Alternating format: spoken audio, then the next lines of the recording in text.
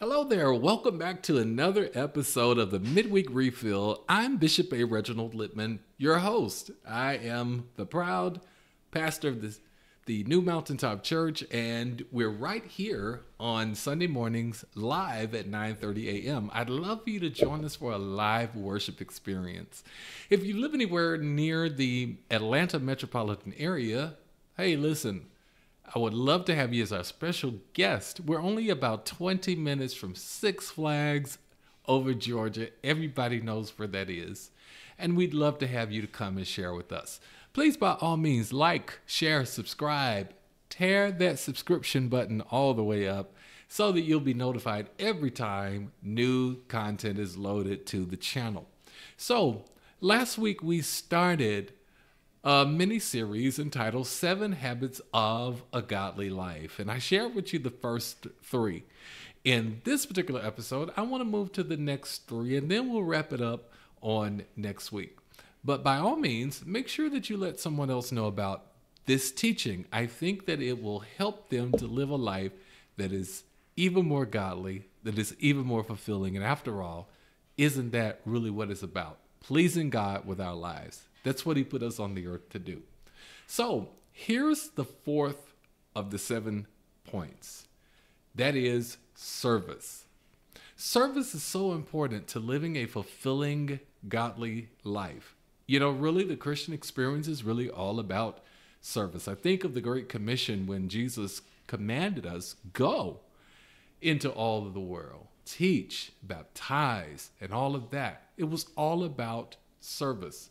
In fact, whenever you look at the New Testament church, all you see is service. From the people giving and laying down their personal prized possessions at the feet of the apostles. Even from the Old Testament, priests not only wore the priestly garments, they also made sacrifices. But after the sacrifice was made, the priest would then go and serve that food that was left over from the sacrifice. The deacons and that whole diaconate ministry was a product of service because the priests were overloaded with their duties and responsibilities, even in Old Testament times. When the New Testament rolls around, the 12 apostles come together and they say, hey, listen, there is no need that we should serve. Leave the ministry of the word to serve tables. Let us find 7 men full of the Holy Spirit to appoint over this business. So the entirety of the Christian experience and the entirety of the church is all about service. Service not only to God, but also service to humanity. Well, serving others is important, and here's why. Because serving others is a way to really show love and compassion and to imitate Christ's example. You know, as I think about imitating Christ's example, I'm thinking of when he removed his towel, got down on his knees, and began to wash his disciples' feet. Christ is our model for service. And in like manner, when we serve, we behave and conduct ourselves in a most Christ-like way.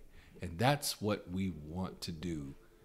So in the Gospel of Mark, chapter number 10, verse number 45, listen to what Jesus says. For he says, for even the Son of Man came not to be served, but to serve, and to give his life as a ransom for many. The whole of Christ's purpose in coming to the earth was all about serving. That he could not serve, watch this, not just the elite, not just one in particular, not even just God, but literally to serve all. And he came not to be served, but he came to serve and to give his life as a ransom for many. So when you really want to talk about service in terms of habits of godly living, a godly lifestyle, a godly attitude, notice the enormity of Christ's sacrifice. It was not just a minimal sacrifice. He gave everything he had to become ransom for many. And that is to say that our sins might be forgiven that we might be made free through the blood of Christ, through the shedding of his blood on the cross at Calvary. He became the ransom for the enormous sins of mankind. And through that example and model, he served many. And guess what? He continues to serve many, because many are still coming to Christ as a result of his love and our willingness to share his love with others so that they too may know about the love of Christ. So what an example we have for godly living through the Son of God himself, that he would give his life that all of us could have life eternal. That's so powerful. Well, here's number 5 of our habits for a godly lifestyle. It is generosity. I can't say enough about generosity. You know, I'm still thinking about that passage I just shared with you concerning the generosity of Christ and how he was so willing to give all of himself. That's how our lives ought to be, that we ought to be willing to give of our resources, our time, our efforts, our knowledge, our skills, and anything God has prospered us with, we should be willing to give it away. So the scripture is so powerful about giving. You know, when we think of giving, many people will draw up. They think in terms of the church or the preacher, the pastor, or televangelist is after my money. But the truth is, while some may be, all are not. You see, giving generously to others is actually an outward reflection of God's inner character, and it demonstrates our trust in God as our provider. Giving is not about what others get. It's about what we're willing to give as an honor in exchange for the goodness of God at work in our lives. You know, the psalmist once quipped, "What shall I render unto God for all of his mercy?" You know what? There's nothing we can do to ever repay God for his generosity. However, our faithfulness to God through giving of our time, our talent, our tenth, and the like is a good starting point to be able to express the goodness of God in our lives as we walk out our everyday lives. And so the scripture is very clear concerning a giving lifestyle. It is definitely a godly habit. The Apostle Paul spoke about this to the church at Corinth. It's recorded in 2 Corinthians chapter number 9 and verse number 7. And by the way, there is a handout that you can find in the description box below that will take you deeper than I have time to go in this time together. But I want you to make sure you grab that PDF handout. It has wonderful discovery questions, scripture references that go far beyond what I'm sharing in this particular moment. You can also share that with someone and start your own little Bible study or watch party, if you will, and have a discussion about it with your family. So I'm going to make sure that you get that at the end of the video. Paul says in 2 Corinthians chapter 9, verse number 7, each one must give as he has decided in his heart, not reluctantly or under compulsion. For God loves a cheerful giver.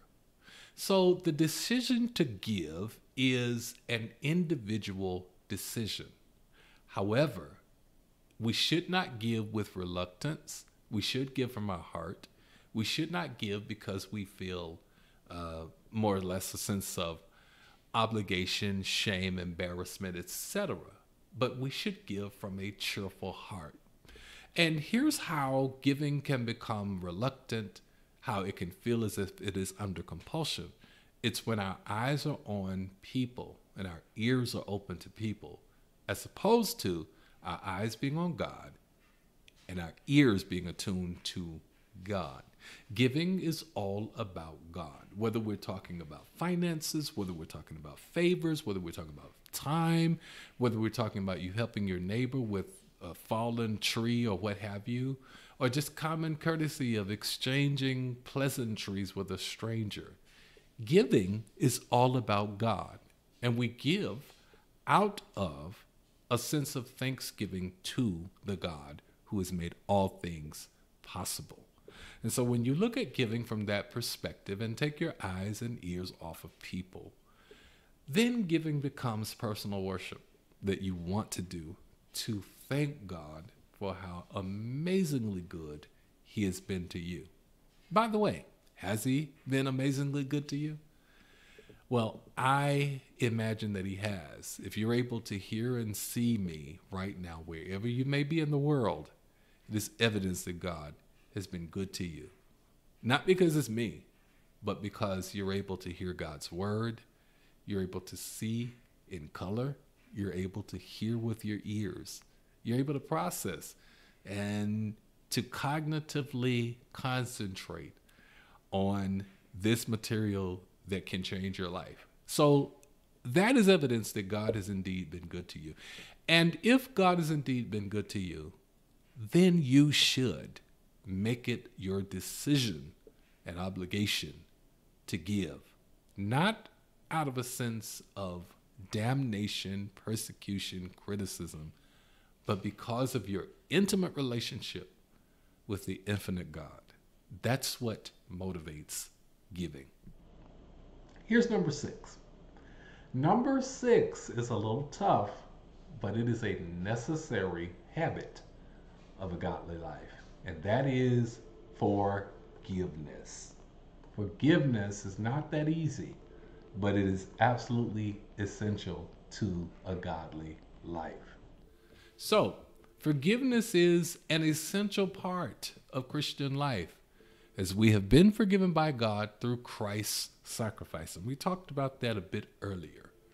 You and I are the product of the forgiveness of the Almighty God. And this is what Paul says to us in Colossians chapter 3, verse 13. Paul writes these words: "Bear with each other and forgive one another. If any of you has a grievance against someone, bear with each other again and forgive one another if any of you has a grievance against someone." Now, we don't really like to talk a lot about forgiveness because we really like to concentrate on who hurt us and how we felt, and we like to live in those feelings. But Paul says to us, you do not have the right to live in unforgiveness. This is tough teaching right here, but it will grow you and mature you if you take it and use it. We don't have the right to live in unforgiveness. We don't have the right to hold on to grudges, but we are obligated per the scriptures to let it go. And once again, bear with each other and forgive one another if any of you has any grievance against someone. So, this lesson has been a bit tough because it's challenged us to forgive. It's challenged us to give. And those are two tough topics that we don't really like to spend a whole lot of time talking about. I want to know from you in the comments, which of these, at this very moment in your life, do you find the most challenging? Giving, forgiving, or which one? Which do you find the most challenging? Is it service? Is it giving? Is it forgiving? Well, whatever it is, I want you to know that God has strength for your challenge. And by the way, you need a challenging word in your life. You need something that makes you think about where you are, how you're living, what you're doing, so that you can continue to grow and mature and develop and become all God would have you to be. I'm Bishop Littman, and you've been watching the Midweek Refill. Make sure you check the links below for the PDF where you can be challenged even further to grow in your faith as you live a godly life. Hey, I'll be back next week with the final of habits of a godly life. Love you. Take care of yourself. And don't forget, like, share, subscribe, leave a comment, share this with somebody, hit the subscribe button. That way you'll be notified every time new content is loaded. And 9:30 a.m. every Sunday, we're right here live and in living color for an impactful worship experience. Hey, I love you. God bless you.